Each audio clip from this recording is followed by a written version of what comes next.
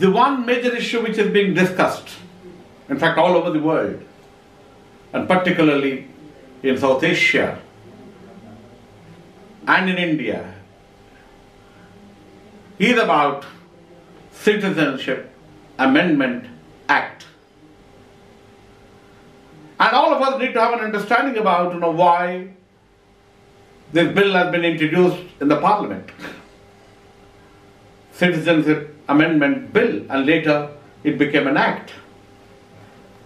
It is for the first time in the history of this country, a Parliament unfortunately passed a bill which is against the constitutional spirit and the constitutional ethics and the constitutional morality of this country.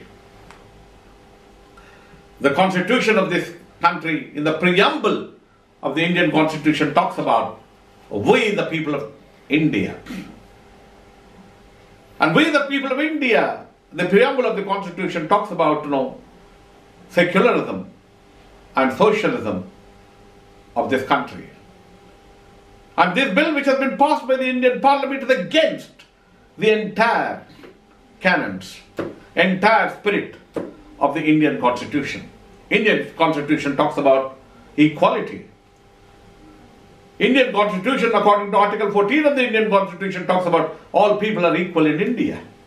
But this particular bill is making majority of the people unequal.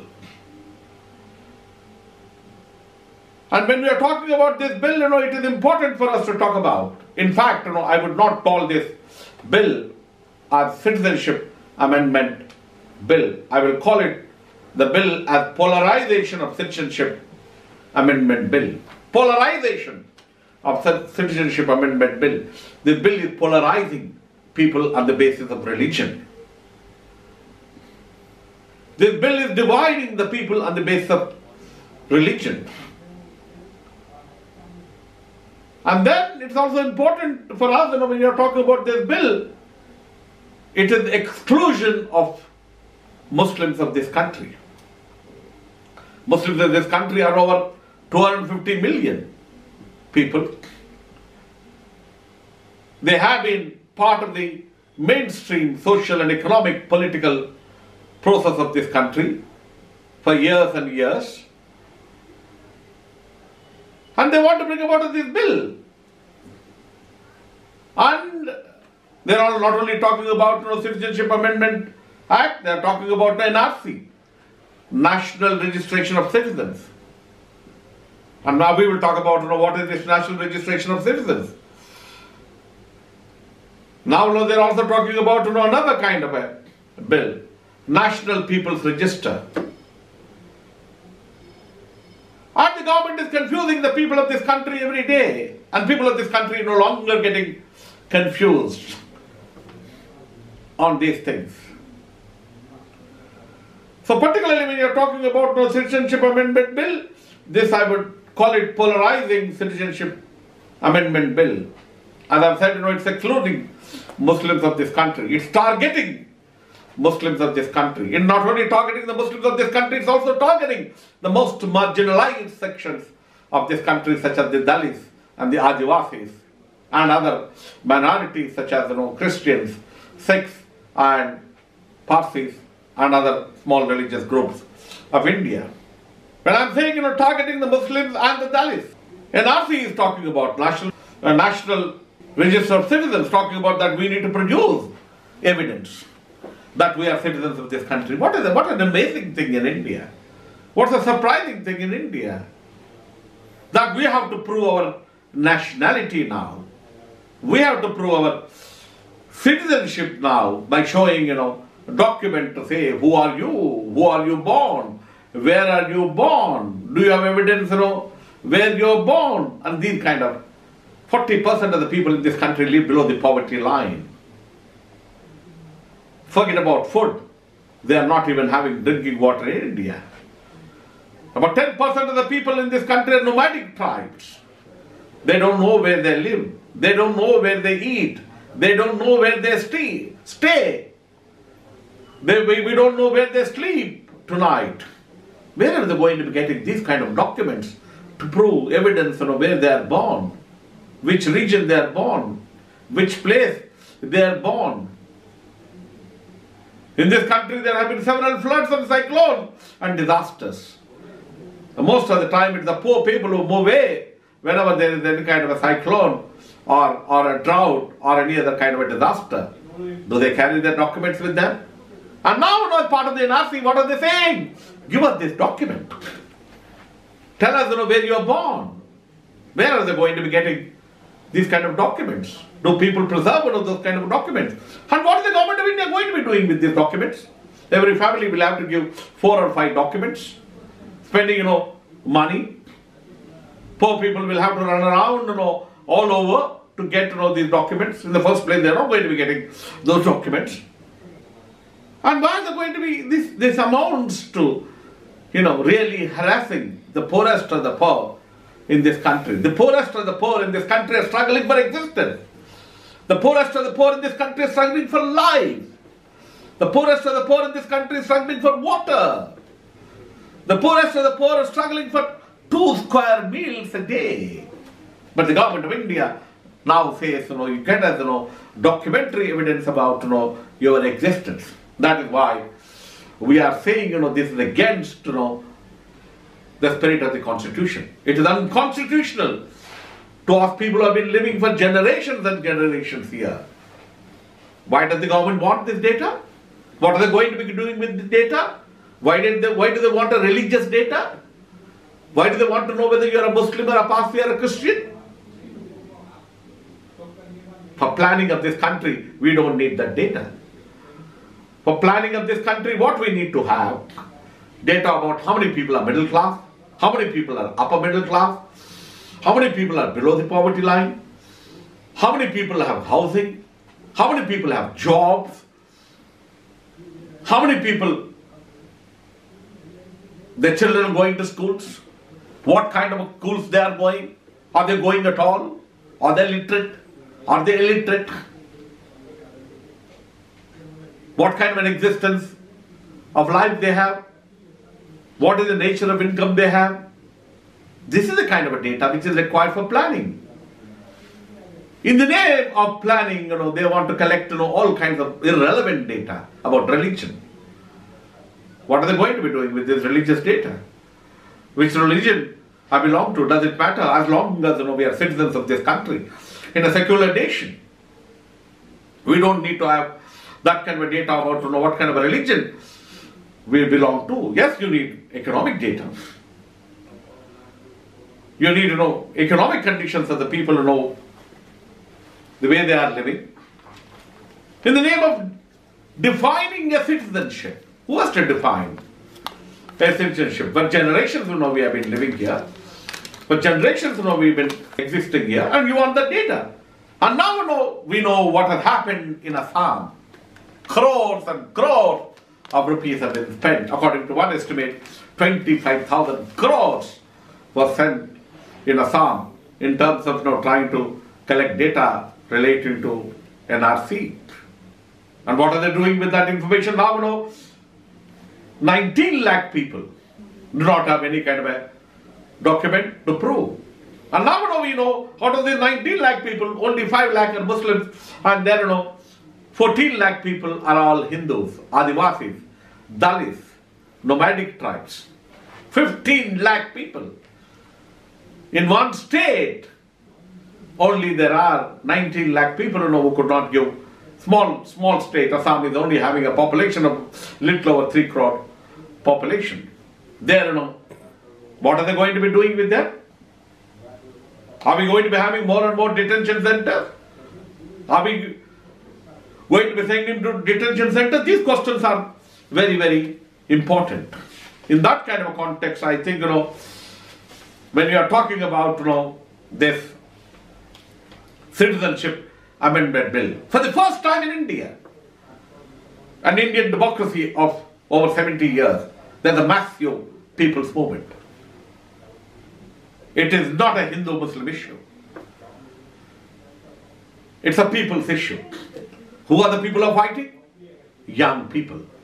Youth of this country are fighting. What are the youth of this country are saying? Parliament is not supreme, people are supreme. And that is what the constitutional spirit of this country, that is what the constitutional morality of this country says. People are supreme. And that is why this massive protest is going on. And who are the people who are protesting? The leading institutions of this country. Indian Institute of Technology, Indian Institute of Management, Indian Statistical Institute, Jawaharlal Nehru University, Jadavpur University, Usmania University, all mainstream universities all over the country which are imparting quality education, outstanding education, are protesting. Why are these youth protesting? Because they understand what India is all about. They understand the purpose of this government in trying to collect this data. They want to make this nation a Hindu nation. They want to make this nation a Savarkar Republic. The youth of this country, we do not believe in Savarkar Republic. We do not believe in India being divided on the basis of religion. That is why, these young people all over the country are fighting. In the first place, as I've said, legislators, members of parliament in this country should not have passed a bill which is against, the spirit of the Indian constitution, which blatantly violates the constitution. All over the world, there are editorial opinion, comments on this. What did the United Nations say? An international body said this bill is blatantly discriminatory. It said openly it is discriminating, this bill, on the basis of religion.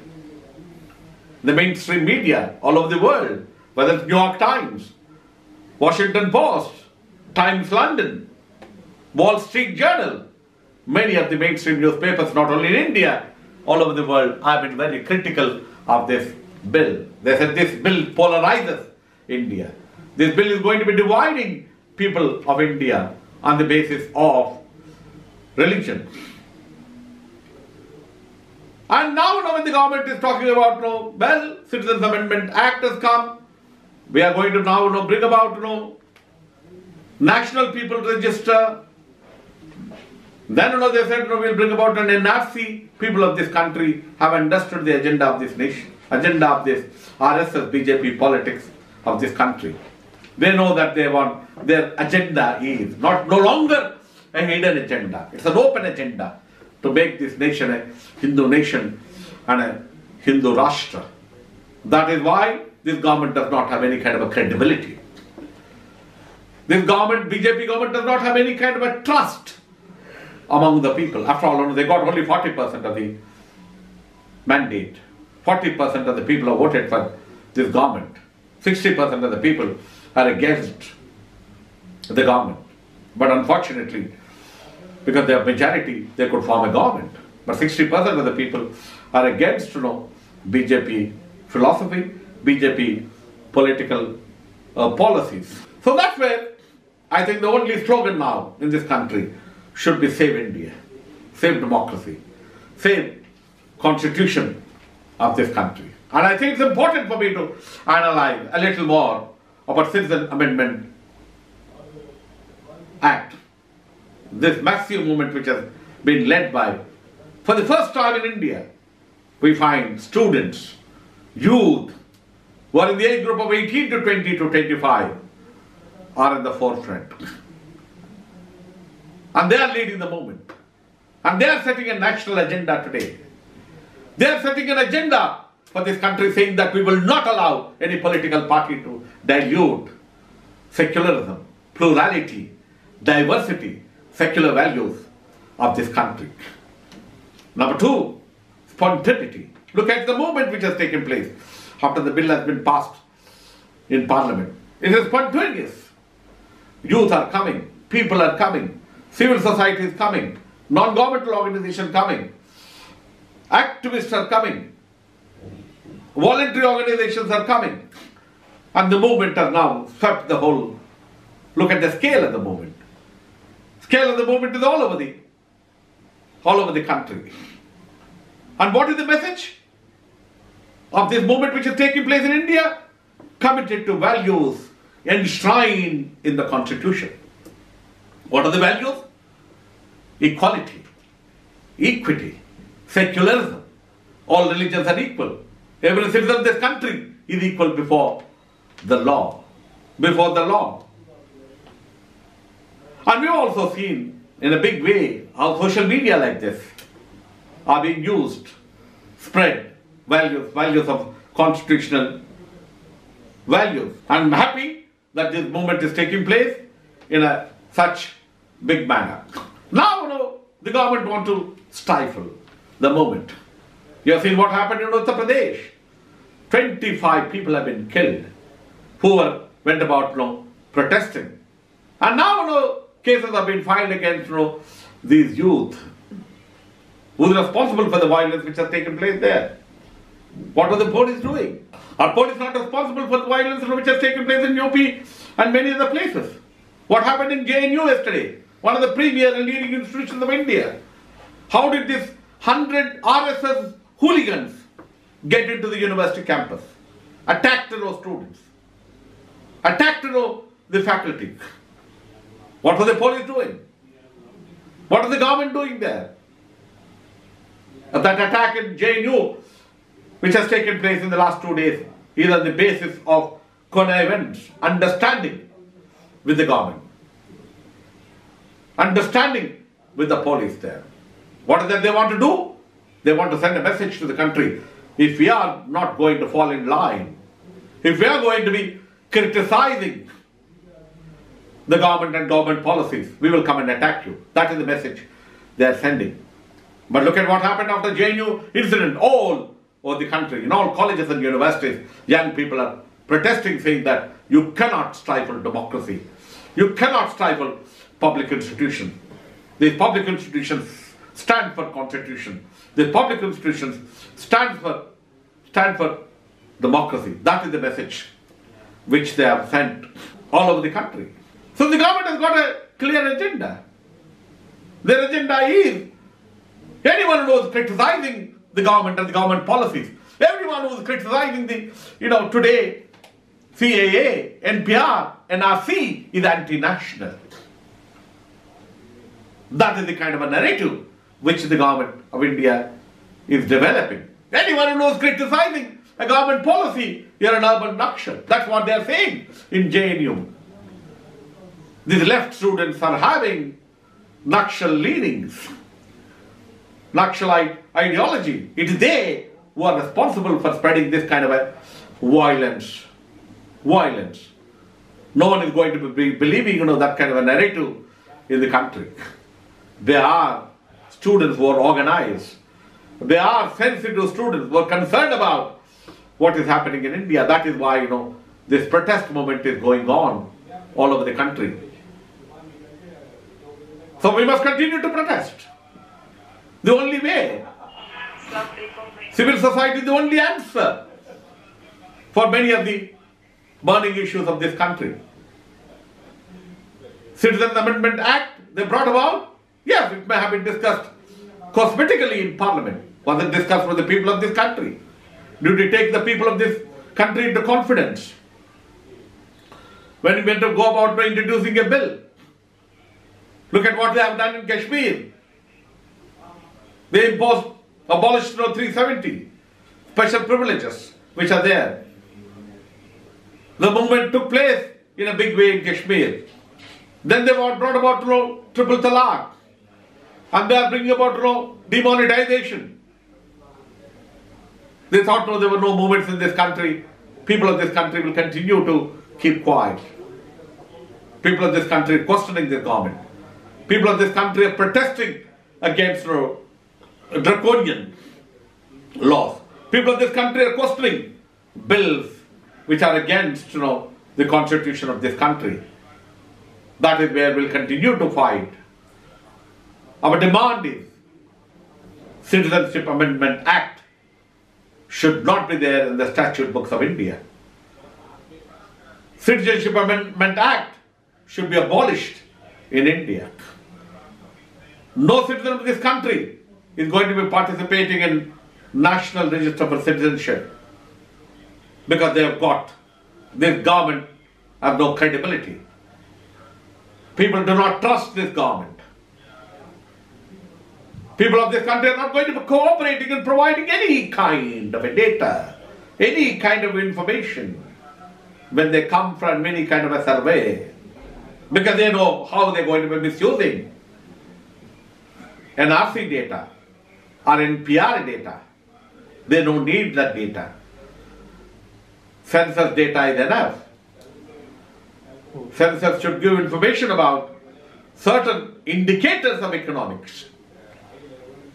Census should give data about indicators of economic life of the people of this country. That's enough for any kind of a policy making.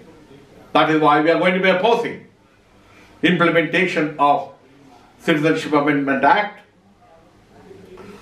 We are going to be opposing tooth and nail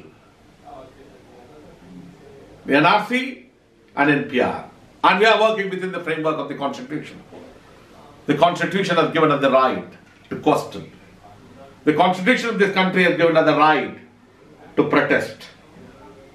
The Constitution of this country has given us the right to mobilize public opinion, and that is what all of us are doing in terms of trying to shape and influence what is there in the Indian Constitution. And we are talking about constitutional values and democratic values, and with that kind of a spirit, we are protesting. With that kind of a spirit, we are mobilizing public opinion. In that kind of context, we are going to be having a major meeting of an organization which we have formed recently, Save India Committee. Save India Committee is a committee which is having students, youth, activists, journalists, professors, voluntary organizations, concerned citizens.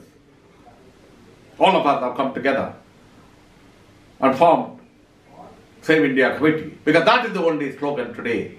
Save India, save Constitution, save democracy, save people of this country. We're going to be having a major conference on January 9th, 2020. On January 9th, 2020 at Sundaraya Vijnana Kendram, where about couple of thousand people will assemble to discuss what's happening in India.